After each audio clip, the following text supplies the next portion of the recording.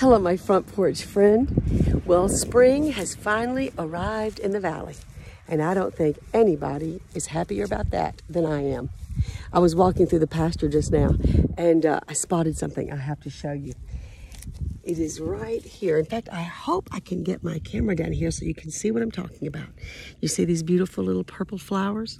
Now, I don't know what they're called. In fact, if you do know what they're called, please comment below and tell me, because every spring about this time, I always look for these little flowers. And when I see them, they make me smile. It's just like the buttercups. They're kind of sitting there like a beautiful promise that better days are coming.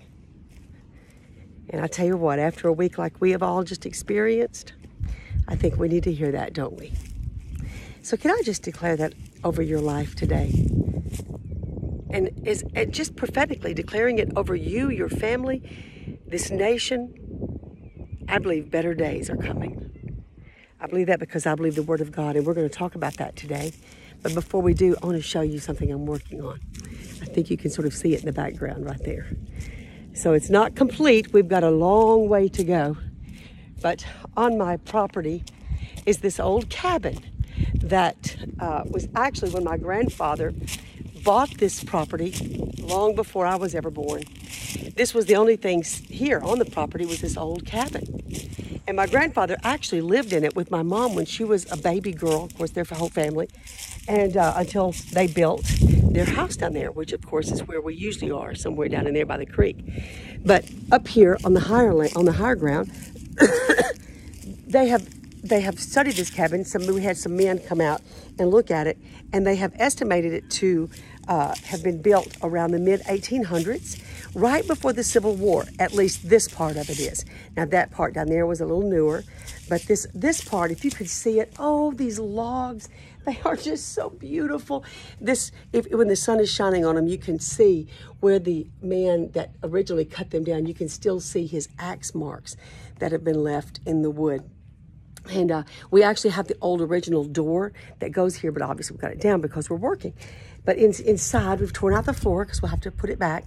And we're going to put back the old original fireplace with the rocks that originally go there. And oh my, it's just going to be so fun. I can't wait for you to see it when it's finished.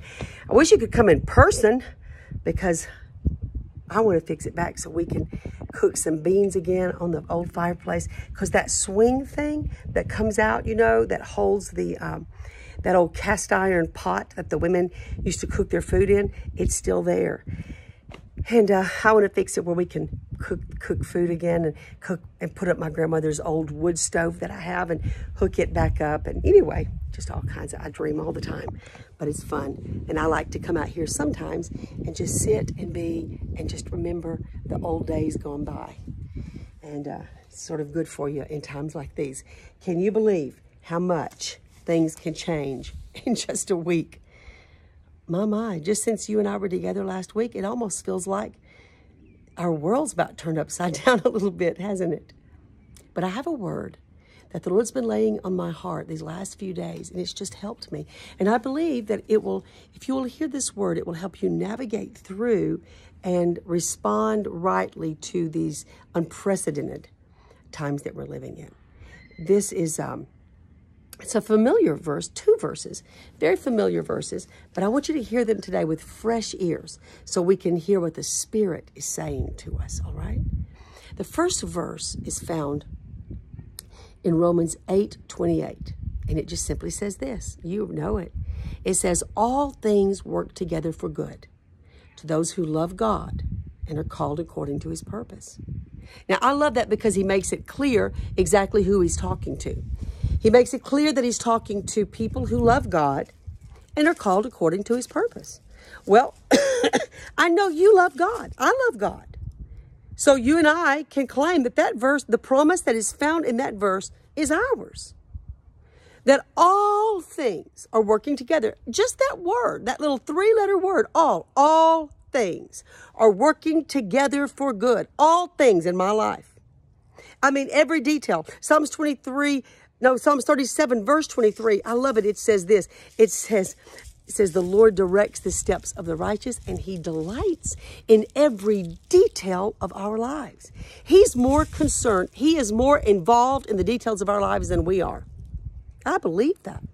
He delights in the details of our lives. He is working all things together for good. The things we understand and the things we do not understand. All things are being worked together for good. Because you love God.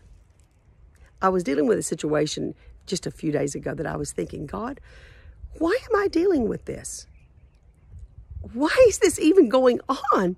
Because this looks like the work of the enemy in these relationships and this stuff. It's just stirred up. And what is happening? It was like I heard the Lord say to me, because I'm answering your prayers. Because you prayed about this situation and you've been praying that it would look like this. But before it can look like this, we're going to have to deal with this. And you're right. He said, Karen, it is the enemy. And this thing where the enemy has been rooted, it's going to have to be exposed and uprooted and cast out before this thing can ever look like what you prayed for it to look like. So you know what we got to trust in, hon? We've got to believe God today, my dear friend, that even when we can't see it, he's working. And even when we can't feel it, he's working. He is working all things in our lives when it makes no sense. But our Father loves us enough. He can take the mess and turn it around for good. Now, this next verse that's been alive to me lately is so good, I'm probably going to have to just go over here and read it to you because I brought my Bible. It's found in the book of James. I've been in the book of James for days. The whole book is outstanding. But this verse has such life on it for us right now. Let me look it up. James. I'd love for you to follow along with me. So I'm going to see if I can hold my Bible where you can read it with me. It's in James, the first chapter, and I'm reading in the New Living Translation. Okay? And it says this, chapter 1, verse 2. Can you see that? I hope so. It says, dear brothers and sisters, right there, when troubles come your way, consider it an opportunity for great joy. For you know that when your faith is tested, your endurance has a chance to grow. So let it grow. For when your endurance is fully developed, you will be perfect and complete, needing nothing. My friend, that's so loaded. That verse, it's like one of the most audacious verses in the Bible.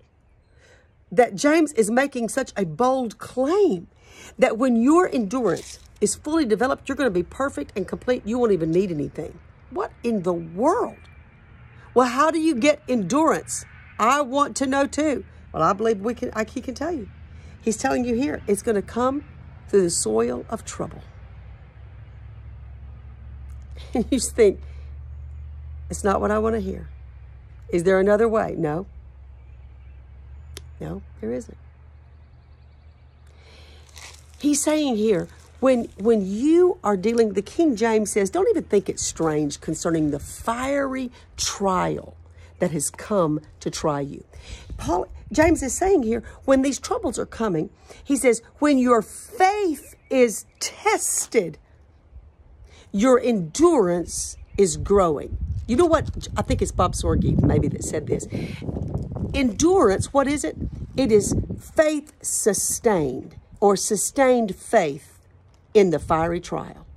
It's like when you just won't let go. You just will not stop believing or throw down your faith. You just won't do it.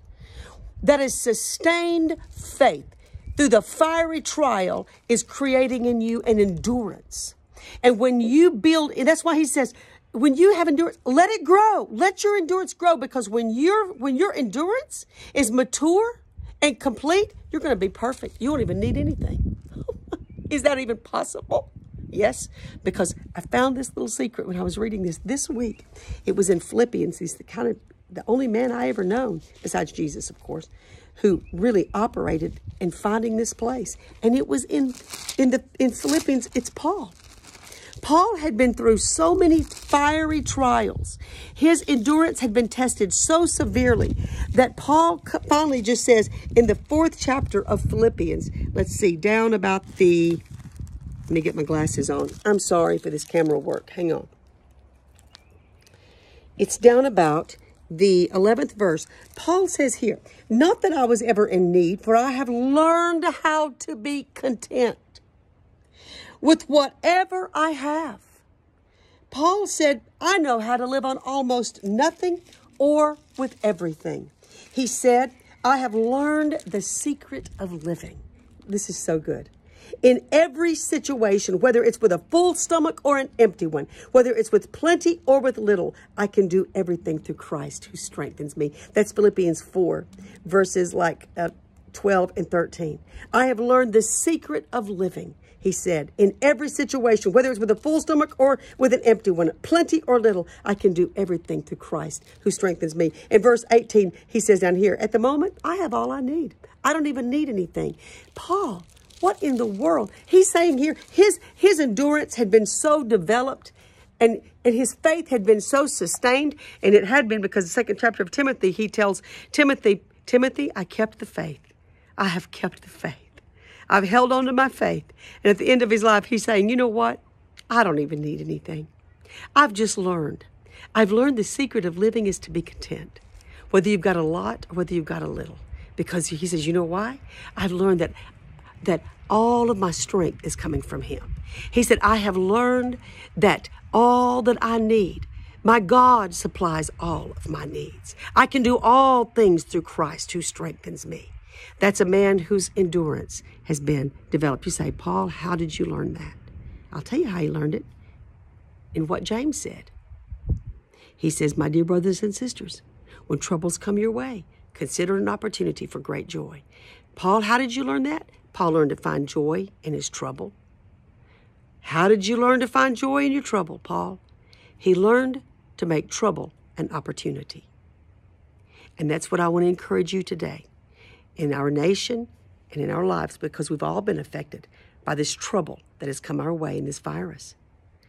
But you know what I want to ask you to do with me? Let's take this trouble and make it an opportunity, like he is saying here. When troubles come your way, make it, he says here exactly, see it as an opportunity. I want to ask you to do 2 things, an opportunity for 2 things. Number 1, an opportunity to find God in it. Just say to God, God, where are you in this trouble? Where are you in this situation? I learned that when Lindsay was gone. And I've shared that with you, where you just say, God, I've heard what everybody else has to say. I've heard what Fox News has to say, CNN News has to say, everybody in my city, I've heard what everybody's had to say about this virus and about everything we're dealing with. God, what do you have to say about this situation? Maybe it's even in your family, your children, your finances. God, I know what the circumstances themselves have to say. What do you have to say? God, where are you in this? It's okay to ask God some questions. I know some people say, well, you shouldn't question God. People that say that, I don't even know how. I've questioned if they've served God very long. Because I ask God a lot of questions. I think all learning children ask questions. And one of the main questions I have asked in my life over and over is, God, where are you? Where are you?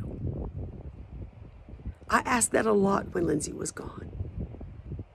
Why and where are you? And he told me one day, he asked that himself one time, Jesus did on the cross. Why have you forsaken me? In other words, Jesus was even saying, why and where are you? And you know, I want you to know, I don't ask God where he is because I'm angry with him, and that's important. You can ask questions if you ask with the right heart. We don't ask God questions because we accuse him. I'm not asking God, where are you? Because I think he's lost. I'm not asking God, where are you? Because I'm angry with him, or that, I'm asking God, or because I don't believe him. I'm asking you where you are because I do believe you. Because he has promised, our Father has promised us, I will never leave you or forsake you. He promised us that. So I'm asking you where you are because I believe that. I believe that you will never leave us or forsake us. So God, in this situation, where are you? Listen, his presence is everything.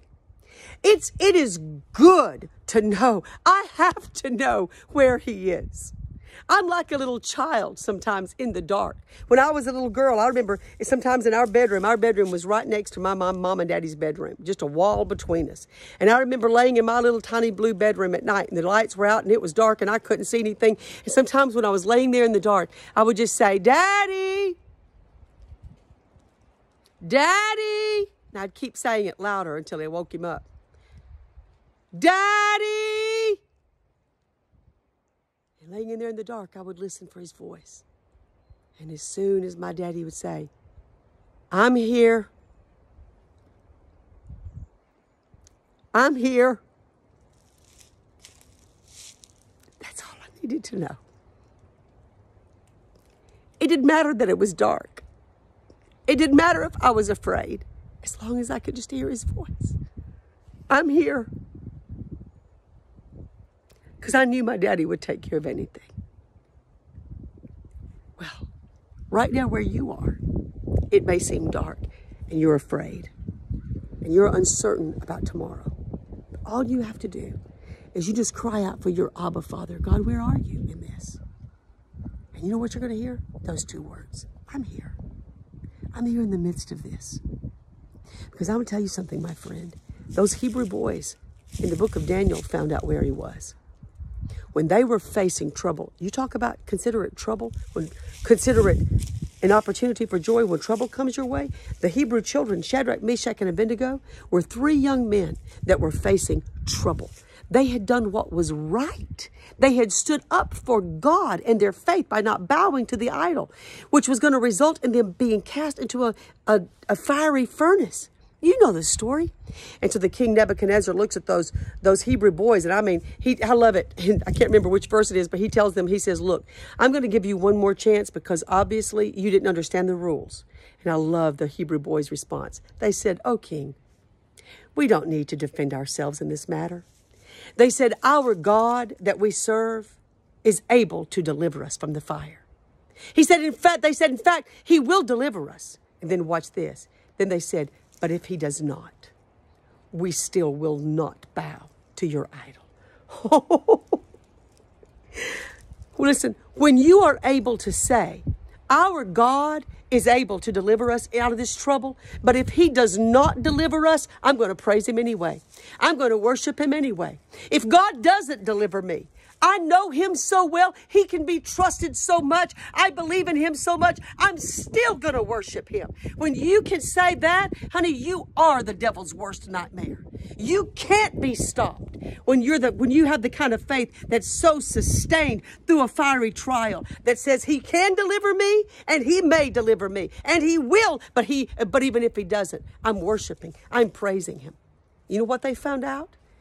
Their enemy was so angry. The Bible said Nebuchadnezzar was so angry, his face contorted. He said, then take the trouble and make it 7 times worse. Take the fire and make it 7 times hotter. And the Bible says they threw them into the fire with their clothes on and their turbans wrapped around their heads. And they were tied up and they were thrown into the fire. But when they got in the fire, oh, as a child, I loved this part. Nebuchadnezzar jumps up and he looks at his men and he says, now, wait a minute. Wait a minute. Didn't we just cast 3 men into this fire? Because I'm looking in here and I see 4 men.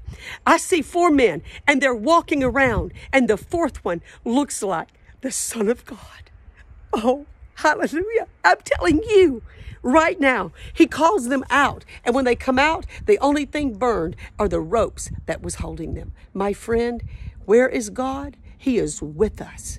He is with us in the situation. Where is God? He is with us in the fire, just like he was the Hebrew boys. Where is God for you right now? You need to look around in your trouble and consider it an opportunity to find God. One more thing I've got to tell you before we go. When I was asking God this week, where are you? Where are you? I knew he answered me. I'm here. I'm with you. Then the second thing was, I saw him. I saw him in the trouble, even in the trouble our nation is facing. But as I saw him in the doctors and the nurses that are taking care of the sick. I saw him standing in rooms in Italy and in China and other nations and in our own country, standing beside the bedside of those that are afraid and alone and scared. I saw him with people that are fighting the situation that we're in, and yet they didn't even know he was in the room. They don't know his presence. They don't know who he is. They don't know how to recognize him. And that's where you and I come in. I believe today in this trouble that we are facing, we can consider it an opportunity to show the world who he is and where he is. Because our God, remember, so loved the world, he gave his only begotten Son. And he still loves the world. He loves the people that are sick in China and in Italy and in Spain and in all these nations that are fighting this horrible sickness. He is there. God is not looking at the world right now going, yeah, they deserve this. God's not looking at our world today, looking down at whatever this epidemic is, that this pandemic is that we're dealing with. He's not looking at this going, yeah, they deserve this for what they've done. No, you know what? I believe his heart is grieved because it is still his love that causes the sun to rise on the just and the unjust. No, God loves people. And when God saw in Ezekiel, the 22nd chapter, whenever Israel had sinned and they were reaping destruction and death, you know what God did? When he looked down and he sees Israel, that they're about to be destroyed. You know what he did? He starts looking. He says, so I searched for a man. I started looking for somebody that would pray. When God sees a need, he looks for a man. So in this trouble, a man that will pray, a man that will help. So in this trouble that we're facing in our nation, I want to call on you to use it as an opportunity to help people. You say, well, what do I do? How do I help people? This looks so huge. It's overwhelming. The problem itself, this global pandemic of this virus, I don't even know where to begin. Just begin right where you are. Just begin right at home. You know, he never called anybody but Jesus to save the world. But he did call us to love our neighbor. So you can just start right where you are. Check on your neighbor across the street. Check on the older people in your city. Why don't you start by doing what Paul said in the first chapter of Timothy, or in 1 Timothy. I believe it's about the 34th chapter. You can find it. He said for the church to take care of the widows. He said, but if they don't, if they have children or grandchildren, let them take care of their mother and their grandmother. And Paul said it should be their first responsibility to see to their mothers and their grandmothers that are widows. He said this is well-pleasing to God, for you to take care of your mother and grandmother. Where do we start in this global problem? Start with your mother. Start with your grandmother. Start with your neighbor across the street. I'm going to close with this today. I'm sorry I've gone over our time a little bit. But I hope you're still listening. This is a familiar little story, but I believe today, it spoke to me today, and I believe it will speak to us. One day a man was walking along the beach when he noticed a boy picking up something and throwing it into the ocean. Approaching the boy, he asked, "What are you doing?" The boy replied, "Throwing starfish back into the ocean. The surf is up and the tide is going out, and if I don't throw these back, they'll die." "Son," the man said, "don't you realize there's miles and miles of beach and hundreds of starfish? You can't make a difference." After listening politely, the boy bent down, picked up another starfish, and threw it back into the surf. And then smiling at the man, he said, I made a difference for that one. My friend, you can make a difference. You can make a difference by loving the people closest to you. Father, I pray for my friend today, that in this time they will find an opportunity in the trouble that we have found ourselves in, an opportunity to see you, hear you, and know you, and see you. I pray we will find in this place an opportunity to represent you to a world that's afraid. And my friend, as I was praying, even though the video turned off accidentally, I just want you to continue to pray and finish that prayer for me, not just by words, but by action and walking and living this out. So he is with us today, and we're going to find in this trouble an opportunity to see God and find great joy. So comment below. I really, really would love to hear from you and find out what your prayer needs are at this moment, or sharing your praise reports. And I know that I've gone over our normal time, but I believe that these are unusual times. And so it's important that we can be together and stand in agreement in prayer. I love you, my friend. It's going to be all right. There are better days ahead. But in this day, we find him. In Jesus' name. I'll see you soon. Bye-bye.